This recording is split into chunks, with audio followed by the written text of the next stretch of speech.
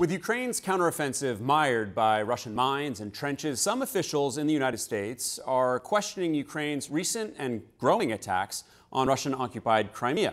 CNN's Katie Bo Lillis is covering this story for us. So, Katie Bo, what are your sources telling you about these concerns about Ukraine targeting Crimea? Well, Alex, it's against the backdrop of this sort of stalled Ukrainian counteroffensive that Ukraine has in recent weeks started ramping up these strikes against Russian-occupied Crimea, right? They have used missiles to strike key bridges connecting Crimea both to the Ukrainian mainland and to Russia. They've used artillery to try to strike logistics hubs, command and control nodes, ammunition depots. And for Ukraine, of course, the goal here is to try to isolate Crimea, right? They want to make it more difficult for Russia to be able to sustain their military operations on the mainland. And of course, they rightly view Crimea as part of their territory, right? This is an integral part of the counteroffensive for them. U.S. military and intelligence officials that we spoke to said it's a little too early now to tell whether or not this sort of new strategy of striking Crimea is really going to achieve the intended goal of making it more difficult for Russia to stand up to this Ukrainian counteroffensive. But what we can say, Alex, is that at least in some corners of the U.S. government, behind closed doors, there's some real skepticism that this tactic is really a good idea. Among some military and intelligence officials that we spoke to, there's a concern that these strikes on Crimea are kind of at best a distraction and at worst a use of valuable resources at a moment in which the United States is already broadly worried that Ukraine has kind of stretched itself too thin across multiple axes of attack. And so I'll share with you something that we were told by a senior defense official this week who said to our colleague Natasha Bertrand and myself, it's knocked the Russians off balance a bit, but it's not doing anything decisive, and it would probably be better for everyone for them to just focus on the counteroffensive. So does that mean that there are possible implications for the U.S. level of support for Ukraine? Well, certainly, Alex. I mean, the United States has spent $100 billion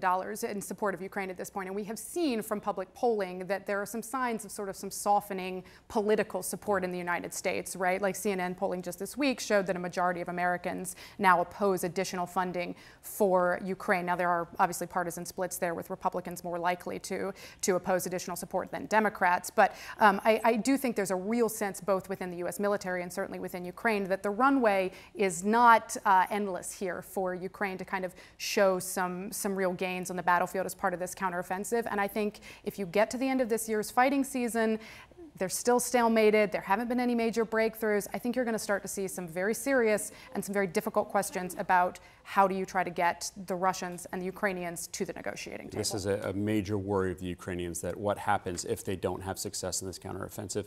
Katie Bo Lillis, as always, terrific reporting. Thank you so much for joining us. Appreciate it. For more on this story, I'm joined now by CNN military analyst Colonel Cedric Leighton and McCain Institute Executive Director Evelyn Farkas, who is a former U.S. Deputy Assistant Secretary of Defense. Thank you both for joining us. Evelyn, I want to follow on some of Katie Bo's reporting. When it comes to Crimea, do you think that this is an either-or question, that Ukraine should be training all of its focus on the counteroffensive, or is there a benefit to also hitting Crimea at the same time? Yeah, Alex, I don't think it's an either or either or. I think that they can hit those logistics hubs, the ammunition depots, all of the infrastructure that the Russian troops in the east and the south rely on coming through Crimea, coming from Russia through Crimea to the rest of Ukraine. So I think it is important to continue to target those areas, but at the same time, yes, they need to be focused on the counteroffensive. In the south, they have two avenues of approach, and in the east, they have one. And I think that's what the administration has also focused. Katie also mentioned it. Katie Bo mentioned it in her earlier segment. You know, basically, the administration seems to want Ukraine to focus on one avenue of attack. So I'm not sure that Crimea is the big issue. The bigger issue is the administration would like the Ukrainians to focus and punch through somewhere, punch through that Russian line. And they are trying to punch through that Russian line in the south. Colonel Leighton, the Ukrainian defense minister, told me last month in Kyiv that their goal is to split that Russian land bridge in the south and reach the Sea of Azov. So, Colonel Leighton, how likely do you think that this is at this point? Because we're hearing from Western officials that they're increasingly pessimistic. Yeah, I think it's going to be a tall order, Alex, but not impossible. And all they have to do is, if they reach Melitopol, right in the middle of all of this, right in the middle of that land bridge, which is a junction of two major highways, they will have achieved, the Ukrainians will have achieved a major victory. And I agree with Evelyn. This is something that can be done in conjunction with attacks on Crimea. In fact, it would be military malpractice if they didn't go after targets in Crimea. So it becomes really important for the Ukrainians, yes, to focus on their counteroffensive, but they also need to make sure that they can prosecute the war on all possible fronts, and that's going to be something that they'll need to do in this case. So what I'm hearing from you both is that they can and should be walking and chewing gum at the same time. So Evelyn, beyond Crimea, we're seeing more of these drone attacks in Russia, on Moscow, in fact, today. That forced stoppages at 4 major airports. What kind of strategic value do you think that these kinds of drone attacks have for Ukraine?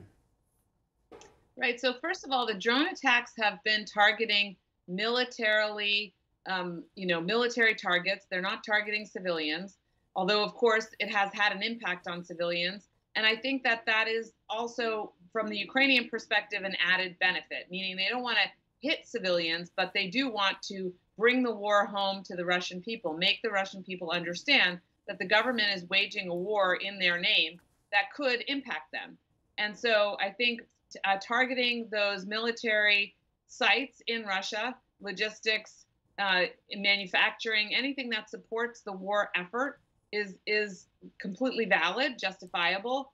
And then the added benefit, I completely understand why they would want to make sure that the Russian people understand what their government's doing. So that's what's happening in the Russian context. Of course, the Russians at the same time are continuing to bombard Ukrainian civilians every day. Oh, we should note that those drones are, though, hitting downtown Moscow and have been hitting some civilian buildings, a business center, for example. But Colonel Leighton, we only have a couple moments left. I want to ask you about the F-16 training. Ukrainian pilots are set to start training on F-16s later this month. Many, we are told, have little English skills and only have a few hours of flight time. So how challenging, as an Air Force veteran, do you think it's going to be to train these pilots on these jets and then integrate them into the combat operations?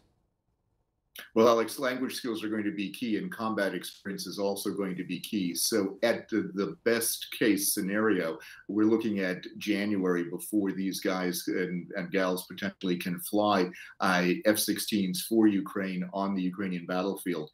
That's a really early thing. I think it's going to be much later than that. So I think what we're seeing here is an effort to really, move this training forward, but it's going to take some time, and we won't see anything before spring. At long last, there is movement on that front. We have to leave it there. Colonel Cedric Leighton, Evelyn Farkas, thank you both very much.